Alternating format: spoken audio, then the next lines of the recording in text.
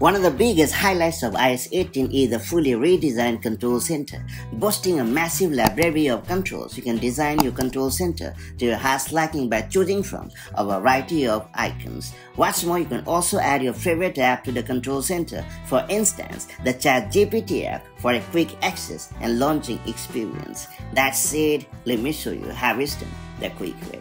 So to get started faster, you have to swipe down from the top right corner of the screen to bring up the control center. And then you have to tap on the plus button located at the top left corner of the screen. And then you have to tap on Add a control button at the bottom.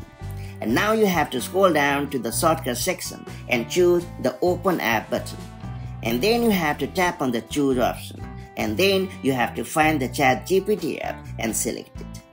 And then you have to tap on anywhere outside of the menu to remove it. And finally you have to tap on the empty space to confirm the action and get out of the editing mode, and you are all set.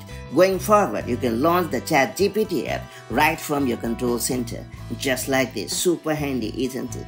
Later, if you ever want to remove the app from the control center, just get into the same editing mode and hit the minus button at the top of the app icon to remove it. And that's pretty much it. If you found this video helpful, do like and share it, and I'll see you in the next video with more such handy iPhone tips and tricks. Till then, stay safe and happy. Bye.